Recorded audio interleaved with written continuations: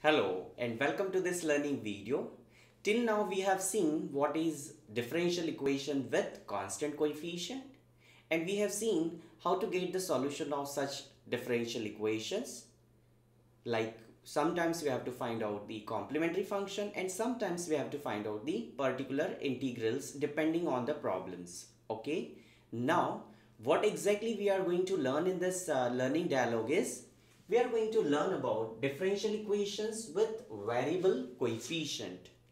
Okay, earlier what we have learned, differential equation with constant coefficients we have learned, and we have started the differential equation with variable coefficient in this learning video.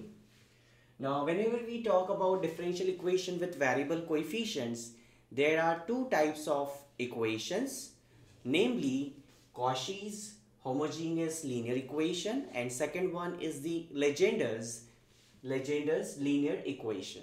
So in this learning video we are going to discuss with the Cauchy's homogeneous linear equation. So without wasting much time, let us start with.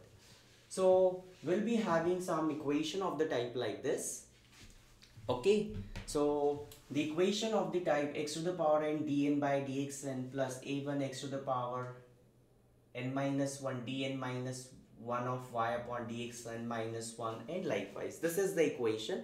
Now how to identify this is Cauchy's homogeneous linear equation? The best thing is this. These are the things with the help of which you can identify this is a Cauchy's homogeneous linear differential equations, because instead of constant now we will be having a variable. Okay, and how to identify this is a problem of Cauchy. So roughly speaking, you can think like this: whatever is the coefficient that is there in the denominator or in the derivative. Okay, so you can think like that. As you can see, this also is it. So this is just the identification of this thing.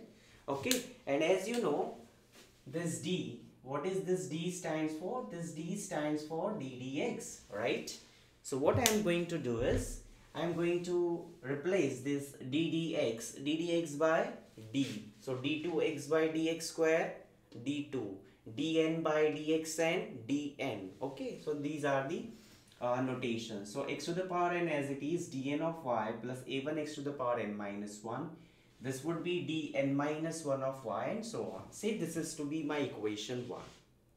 Where what are these a1, a2, a1, a2, an? These are the constants. And what is this x? This x would be a function of x. Okay, like sometimes e to the power x into log x, sometimes x square into sine of log x, something would be there in place of x. Okay, now what this equation is, this equation 1 is nothing but the differential equation with variable coefficient. So what is our objective here in this? In this our objective is to reduce the differential equation with variable coefficient into a differential equation with constant coefficient, and we know how to solve the differential equation with constant coefficient, right? Now to convert or to reduce the differential equation with constant with variable coefficient into differential equation with constant, we must be having some rule, and that rule is nothing but the substitution. Okay, so these are the substitution. X is equal to e to the power z, or in other words you can say z is equal to log x. So what is dz by dx? 1 by x into dx by dx. So it is 1 by x. Okay, now when I am shifting from x to z, okay, this dy by dx must change to dy by dz. So for that we are just doing this things. X into dy by dx can be written as x into dy by dz into dz by dx. Okay, this is possible with the help of derivative law. Then this x into dy by dx, what is del z by dz by dx? 1 by x. So this 1 by x get cancelled. So this x dy by dx can be written as dy by dz, and we will write this as d1 of y, where what this d1 represent? This d1 represents this derivative with respect to z. Okay, Now likewise you can go for x square d2y by dx square d1 into d1 minus 1 of y into x cube d3y by dx cube d1 into d1 minus 1 into d1 minus 2 into y and so on. So these are the things that you need to remember. So let us see the working rule of this first and then we'll take the example. Okay.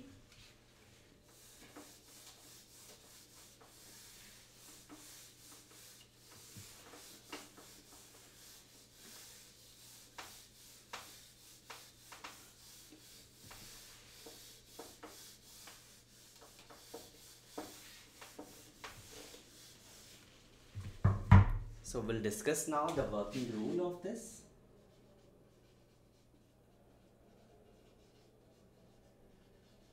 Working rule. Okay. So the very first thing that you need to do is steps. Step 1. So step 1 is write down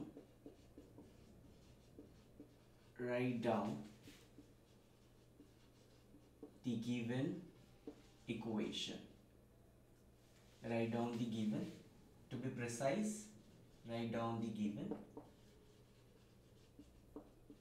differential equation. Okay, so that is the very first step of this. So you just need to write down the differential equation first and then make use of the substitution.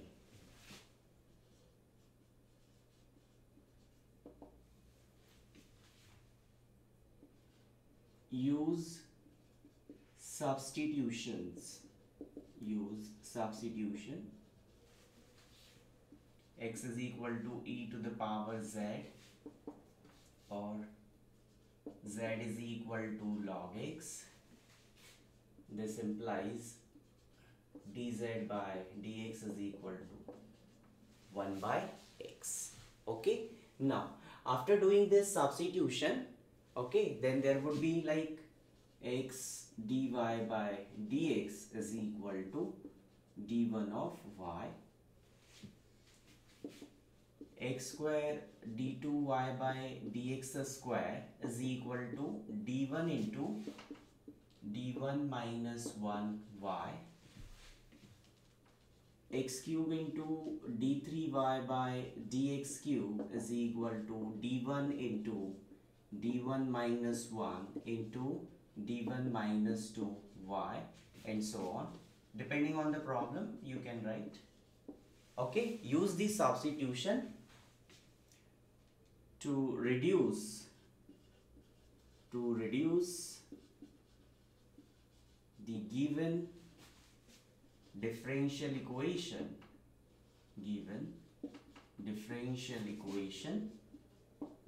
into constant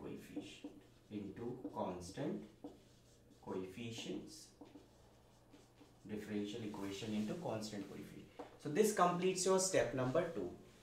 Now in the step 3, what you have to find out?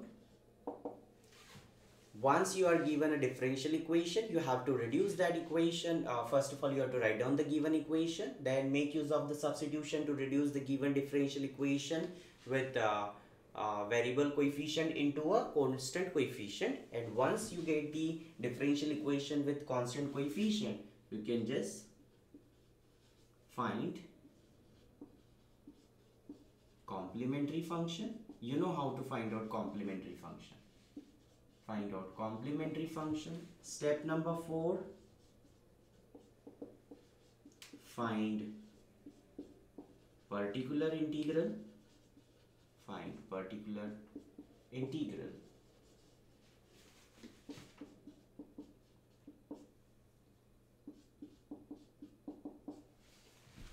And once you get the particular integral, you can just write the general solution is y is equal to CF plus PR. So this completes. Simple 5 steps you have to remember, and you can easily remember these 5 steps in order to get the working rule for the problem solving. And one remark I would like to make here is that while writing CF and PI, do the resubstitution, because the question would be given in terms of y and x and you will be writing the answer in terms of z and x. That would not done. Okay, so you just write down the CF and PI in terms of y and x only. So resubstitution, remember,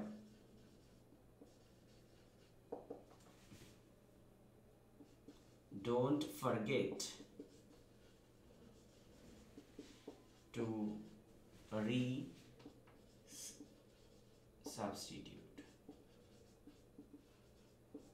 Okay, so that is the remark.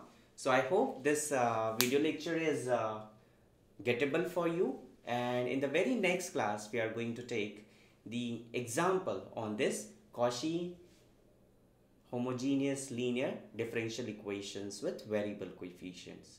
So enjoy learning mathematics and thank you.